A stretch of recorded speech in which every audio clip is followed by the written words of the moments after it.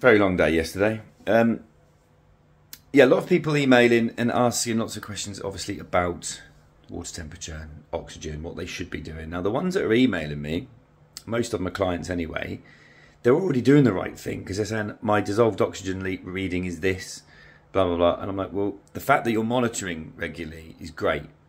And the fact that you've got aeration on standby is great. It's the ones that don't do anything, carry on fishing, carry on regardless, blah, blah, blah, blah, blah. And then they ring you when the fish are dying and there's no other, they haven't done anything else. You know, they won't spend money on a decent dissolved oxygen meter because they say they can't afford it. But they'll buy a load of fish in the winter, you know. I know everyone's got different circumstances and situations, but being aware is the most important thing. So you can't beat monitoring.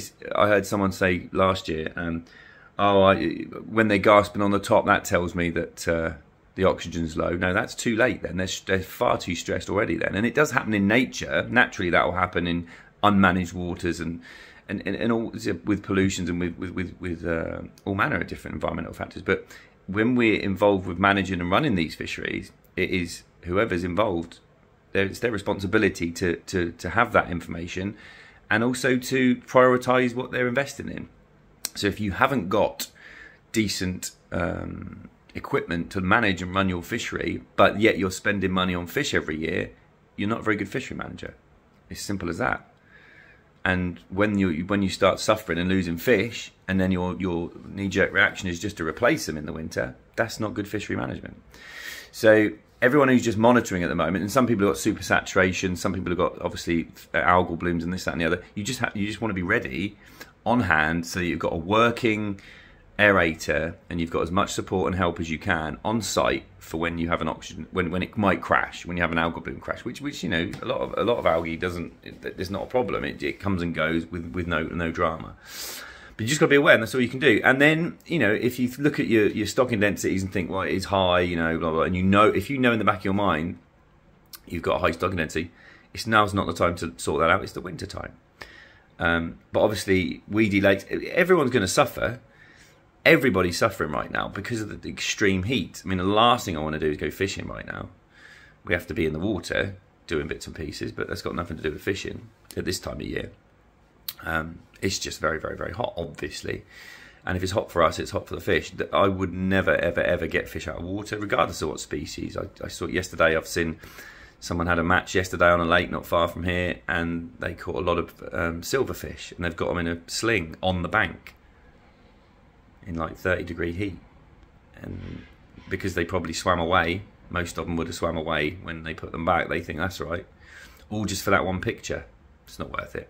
It's not worth it, because I guarantee, I'll put money on the fact that where that fishery is, they'll wander around in the next day or two and they will find some of those fish dead. Simple, because they cannot hope. Silverfish, especially bream and roach, can't cope with that. Not being hauled out on the bank in that heat, and that was yesterday. It's the same with carp. You can't be putting them in retainers and mucking about and 20.